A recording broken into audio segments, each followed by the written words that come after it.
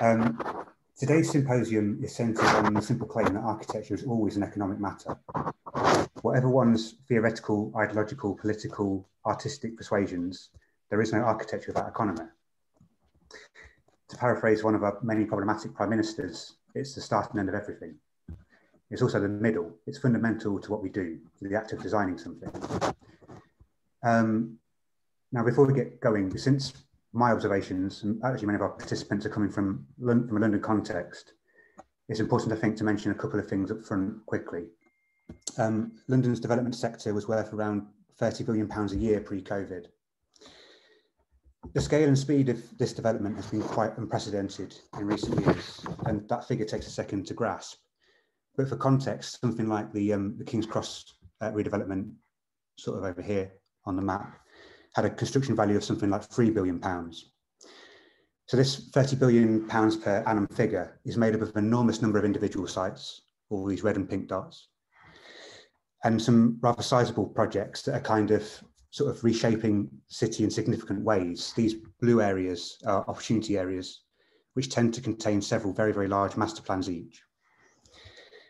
Any urban historian will be able to tell you this is nothing new, especially in London. But the speed and the scale at the moment are quite striking and are connected to some overarching economic politics. The other thing I just wanted to mention up front is that this is a culture which has consequences, sometimes extremely positive, sometimes perhaps dubious in its claims, and sometimes troubling, with real impacts on people's lives. So in a way, I wanted to just say this up front because this is the reality. And I think if we're going to talk about economy, this is always going to be somehow in the back of our minds. It's also, I think, important to remember the status of architects in this reality. Despite architecture journals publishing headlines like Architect X's controversial £20 million scheme granted permission, it's not exactly the architect's project. And it's quite unlikely that the architecture is exactly what's controversial about it. The architect likely didn't choose the site, set the brief, or establish the business case that calls for a certain quantity. In a way, they translated it into a built arrangement, or perhaps elaborated built arrangements that inform those choices. As we all know, most architects' benevolent claims or desires are at the mercy of the capital and will of others. As a profession, we are not totally in control of this situation, but we do have a responsibility within it. So nothing that I've just said absolves us of any complicity. This is, of course, quite a complicated thing. So the economy or the market is one part of this, the backdrop, let's say. But the use of the word economy today has a more immediate architectural applicability. I'd like to frame today's discussion more in terms of economy of means, in the context of the economy that we are subject to, but also the economy that we subject our work to. Navigating both determines the quality and realism of a work of architecture, and therefore its relevance and durability as such. So the notion of economy is proposed as a contextual, conceptual, operational, and ultimately architectural quality. As an introduction, I'm going to try to illustrate a very small cross-section of, I think, not really a cross-section of this, but a cross-section of my interpretation of this theme, I realise, which is not at all unbiased, what I'm going to say next. And some of it's a little bit contradictory, and some of it's a little bit provocative, and some of it's obvious. And we're also going to pose a few little questions in here, many of which I won't answer. A possible answer to the perennial questioning as to what exactly architecture is was offered succinctly by Hannes Meyer in 1929. Architecture is organisation. But in a way, I kind of suspect this has always been sort of known before and after. Somehow, in receiving many of our ideas about architecture via art historical filters, some of the practical reality of the profession gets lost. The excitement of doing architecture, the job of it, as a cultural act, gets replaced with a certain amount of superficiality. There's always a kind of skimming off and inflating of a thin layer of the profession. Superfluous and often self-gratifying mystification has a tendency to cloud the task. And the more we look at history as a series of hero stories, I think the more we think we're supposed to be mystifying and heroic. I'm of course totally aware of the irony of referencing Hannes Meyer here. This sort of myth cultivation seems especially unproductive in the context of addressing certain ongoing things such as environmental or social issues, or even some straightforward qualitative concerns. It's also perhaps a little bit denialist in the context of some contemporary professional conditions, such as fee undercutting, sometimes questionable added value tasks, acceptance of scope creep and unrealistic timeframes, all of which have become quite normalised in recent years. At the more conscious end of the professional spectrum, this situation tends to be addressed with complicated and often unnecessary conceptual rhetoric, sometimes self-righteous moralism, and in some cases, the active reduction of architecture to a form of urban scale window dressing. What I'd like to pursue over the course of, I told you this wouldn't be unbiased, by the way, sorry. What I'd like to pursue over the course of the day is the role of architecture, not as a slogan or image-oriented commodity, but more in terms of its relationship to organisation, arrangement and performance. This isn't to ignore aesthetic sensations, which are part of all of this, but in a way I'm more interested in asking, what does it do? How much is required? Where? And how does one decide? So this is about reason and measure, give and take.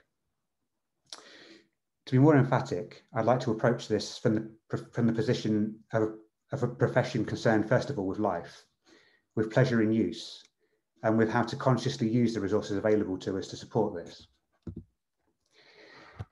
The term economy is useful here. Its kind of etymological origins are rooted in household management, but also the management of material resource. Both of these are clearly architectural concerns, the organisation of spaces for life and the organisation of material processes. The art is in the practice as much as the product.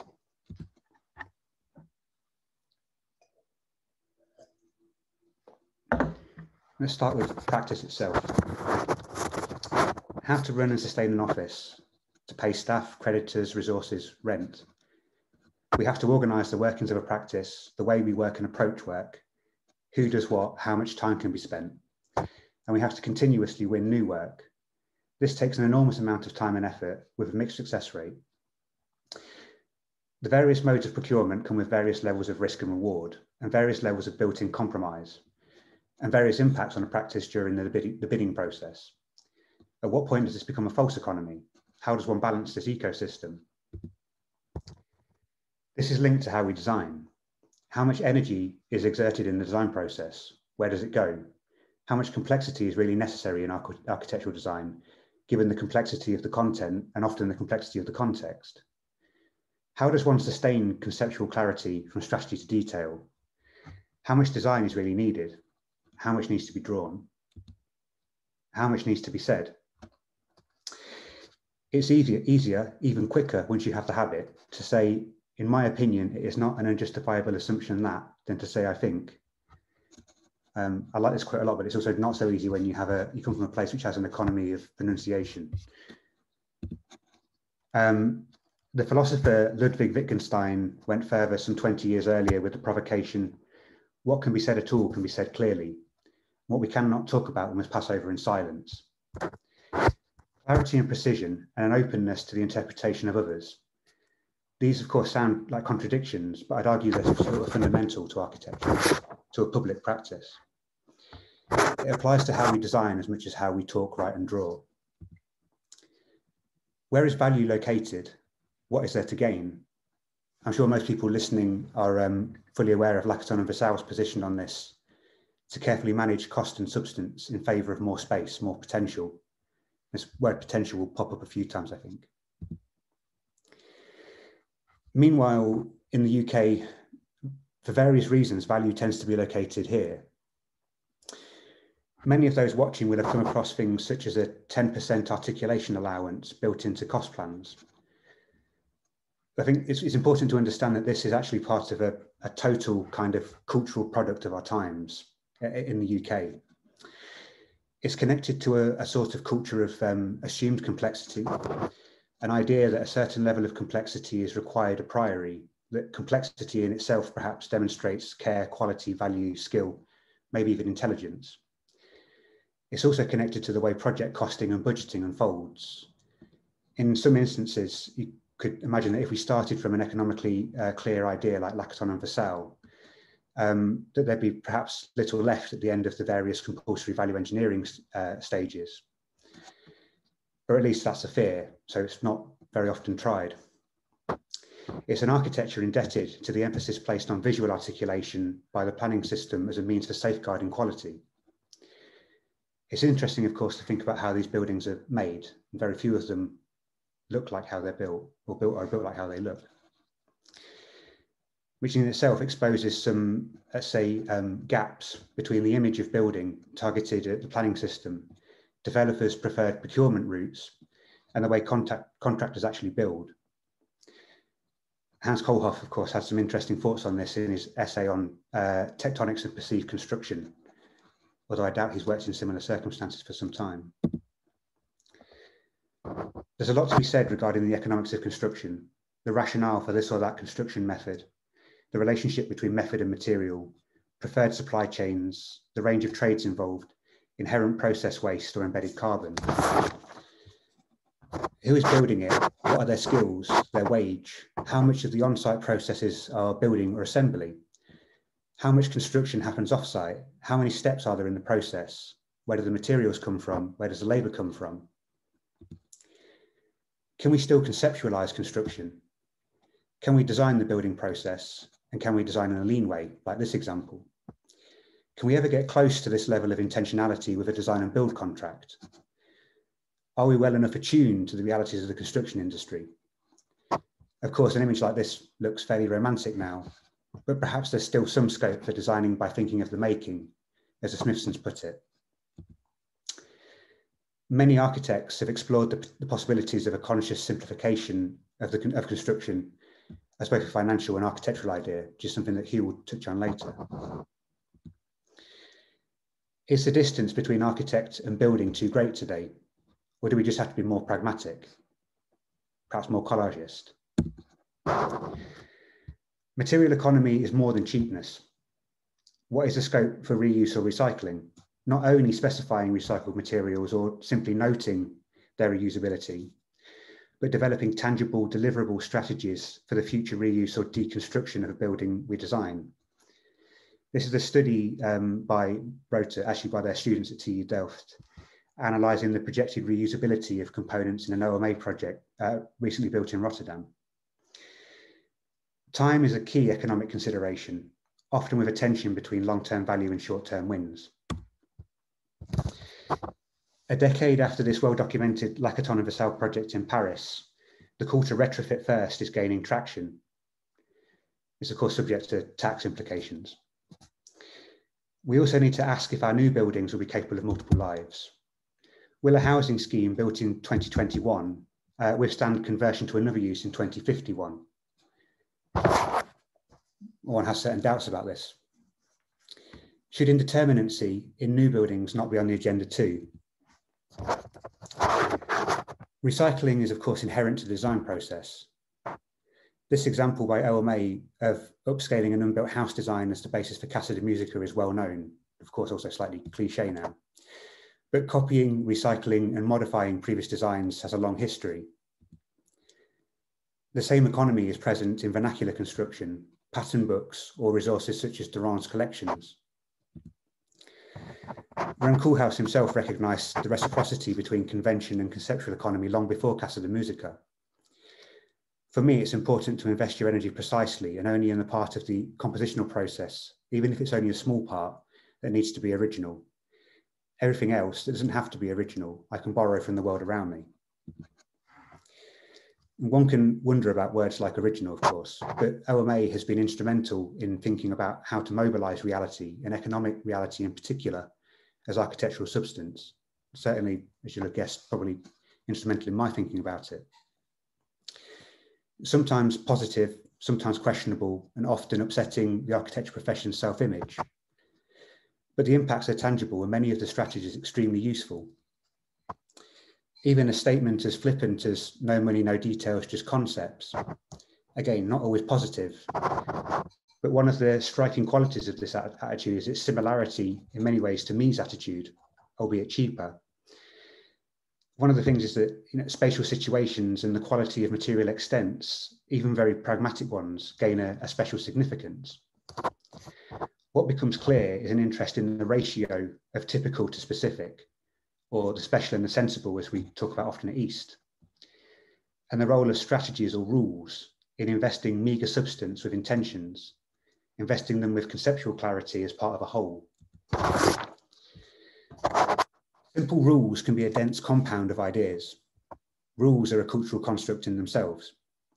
I could also cite almost any form of music, or something like the writing of Georges Perec, kind of dialectic between control and possibility. Defining rules is a design activity, and accepting rules is also a design activity. Rules don't necessarily preclude invention. Certain rules can stimulate or sharpen creative responses. Their negotiation can invest a work with character. Embracing certain parameters and limitations as context when they make sense allows energy to be focused more precisely. The capacity to accept, to demonstrate a certain neutrality perhaps, is a legitimate spatial quality too. American architecture has a long history of strategically balancing neutrality and intensity, perhaps even a certain amount of hedonism and neutrality. How much urban and programmatic potential can be built into a single plot, a single building? The skill and lack of angst visible in the best examples of this is quite brilliant, in my opinion. During the 19th and 20th century, it seems like North American architects had a special kind of ease with the world they were working in, and a special kind of competence in translating that reality into architecture. Straightforwardness and pragmatism, sometimes achieving amazing results, calm and monumental. This is an urban idea, of course.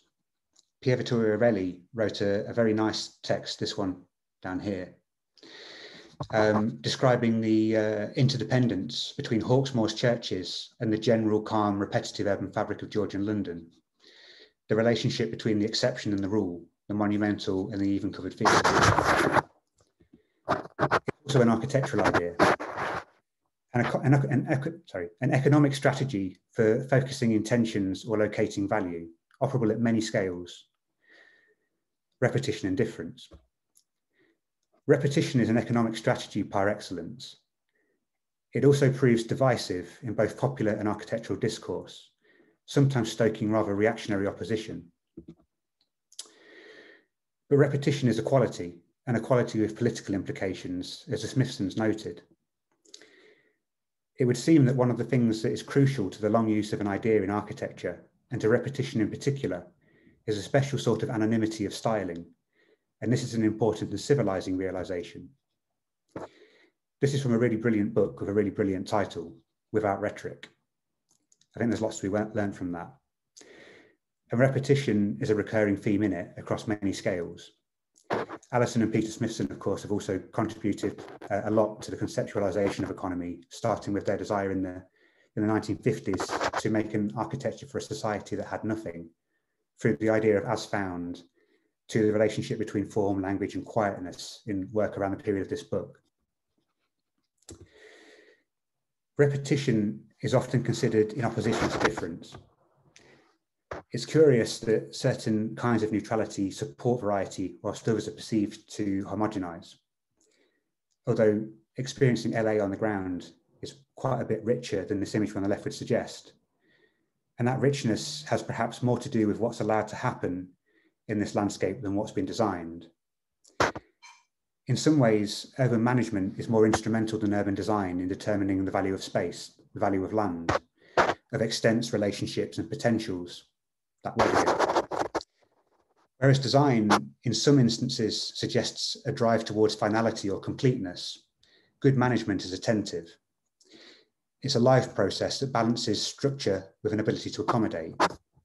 It can, of course, also make very assertive decisions, like Alvaro Caesar's example here on the right-hand side.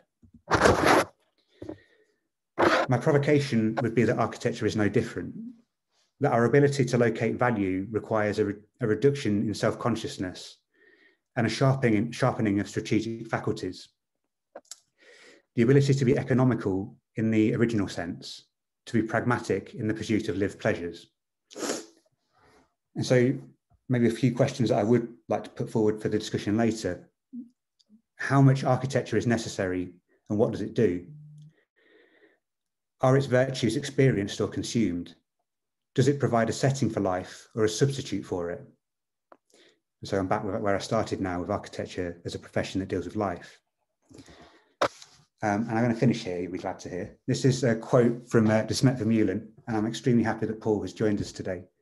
And this quote, I sent this round to all of the participants to invite them to today's discussion. And it sums up much more concisely than I've just said, I think, the agenda for the day, in my eyes. Isn't architecture essentially a question of economy? Isn't the art of it to draw abundance from scarce resources? An economic work has to be able to withstand rapid consumption. It should not be exhausted in a trice, but should gather up the dividend of time. Added value arises from concentration. The things that come into our care are in themselves not up to much, but added together, the whole is worth more than the parts. Nothing serves one single purpose, and we make grateful use of what already exists. In this way, we can satisfy all of the desires that are worth considering, because asceticism, another word that's difficult to say with a Leicester accent, voluntarily renouncing our desires may be noble, but it's not our cup of tea.